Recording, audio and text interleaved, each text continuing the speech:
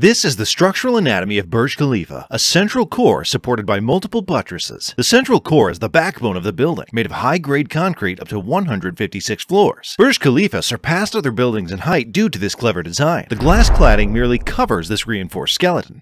This is a type of design called curtain wall design. In theory, everything sounds great, but how was such a concrete structure actually built? They developed the world's most powerful concrete pump to do the concreting of Burj Khalifa. You can see how concrete travels through this long pipe and finally reaches the boom. In construction footage of Burj Khalifa, you may have noticed a distinctive yellow material moving upward. This is jump form construction technology. To understand this super fast concreting technology, we 3D printed all its components in detail using a Bamboo Lab A1C printer. Jump form technology starts with a hardened concrete which was made with the help of a normal formwork. The system consists of three key components: formwork, tracks, and a hydraulic system. Two separate hydraulic systems play crucial roles in this process. The first system is responsible for detaching and reattaching the formwork, while the second system lifts the forms to the next level. Now you may start the first concrete pouring. Wait for the concrete to harden. Now it's time to activate the first hydraulic system, allowing the forms to separate from the hardened concrete. Next, engineers activate the second set of hydraulic pistons, enabling the forms to climb along the tracks. Upon reaching the next level, the forms retract inward, creating a sealed mold for the next concrete pour. Now, the engineers have to wait for the concrete to get hardened. Once the concrete has set, the tracks are extended and the formwork begins its climb again. This cycle is repeated until the final concrete height is reached. After a few cycles, engineers can even reuse previous tracks, optimizing material efficiency.